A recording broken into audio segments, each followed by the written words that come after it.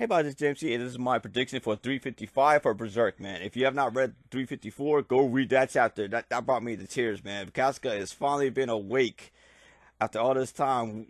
Oh God, her getting her back her memory and her actions has been debated in anime and manga for years, man. It's one of the most talked about things that's been going on. What will she do in years, man? It's just insane. So this is my prediction.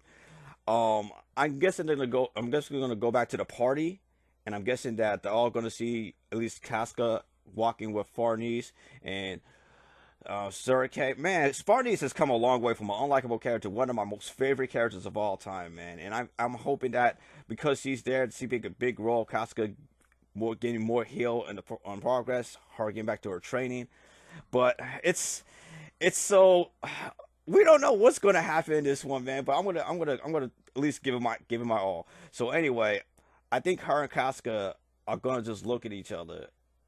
I have a feeling that Casca is probably gonna slap him, maybe because she doesn't want to remember the eclipse. But she probably won't slap him at all, man. But I feel like I don't know if I'm alone with this, but I feel like she's gonna call him you fool, and she's just gonna look at him. She's gonna look at the scars. She's gonna look at his left what's no wait his right. I was about to say right eye. Man, I'm trying to remember. Oh man, this like so. I'm so sorry if I'm butchering this right now, man. But she's gonna look at his right eye, and then she's gonna look at his left arm being gone. And a lot of people did point out that the arm, but this page was mirrored or not something like that. The page with the 2-pager that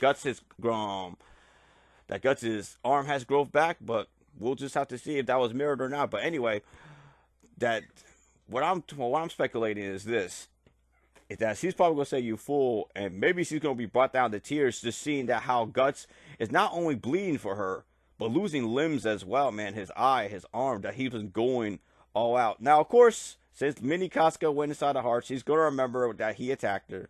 This ain't the first time this happened, but this happened in Volume 9, and that I'm trying.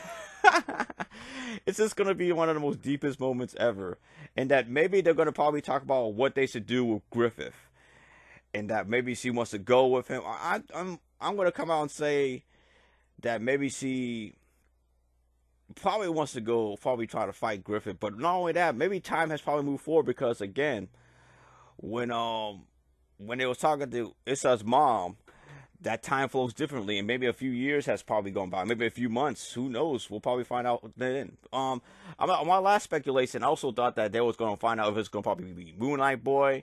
In a way, I'm kind of glad they didn't. I was wrong about that prediction, but maybe that when they see him again, we'll probably get a confirmation. Now, we don't know when Moonlight Boy is going to appear in front of him again. Maybe it's going to be in that realm. We don't know exactly what's going to happen. But I am so glad that Casca's finally awake. We're probably gonna see exactly what's gonna happen in a few weeks too, man. It's not gonna hiatus, man. He's just knocking them out, dude.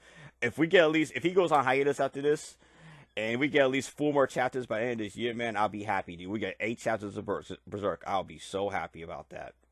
Or 7. I want to say 8, but 7. But I kind of do want a whole year of Berserk, man. I think all of you guys want to as well. But other than that, man, what are your speculations of what's gonna happen in this next chapter, man? But that's my speculation. I think Casca and Guts are gonna look at each other. I think she's probably gonna hit him. That's kind of the whole way of Casca and Guts' relationship. And I think they're gonna talk. I think she's gonna like kind of break down that Guts has been protecting her all this time. It's like no matter what's gonna happen. It also goes like what Lucas said. But I also really want to talk about her. I really want to do a video about her as well, man. Especially that house. No matter what, Guts is gonna save her. No matter what. And man, it just looks like he's going full speed ahead, man. This is my speculation. I feel like she's gonna break down crying. I feel like they're gonna talk about what's gonna happen with Griffith and his kingdom, and what's gonna move forward with this chapter, man. It's just gonna be a very, very emotional chapter. So that's my predictions. I could be wrong about this thing, about how she's gonna look at Guts, look how he lost his arm, his eye, talking about the eclipse, talking about what's gonna be happening in the future, her overtraining.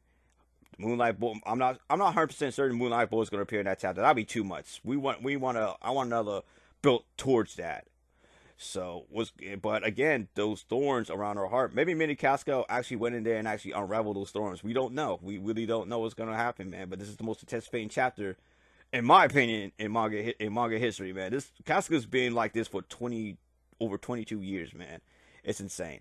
All right, there. So let me know what you guys think about this chapter and what you guys think is going to happen in chapter 355. This is GMC. Later.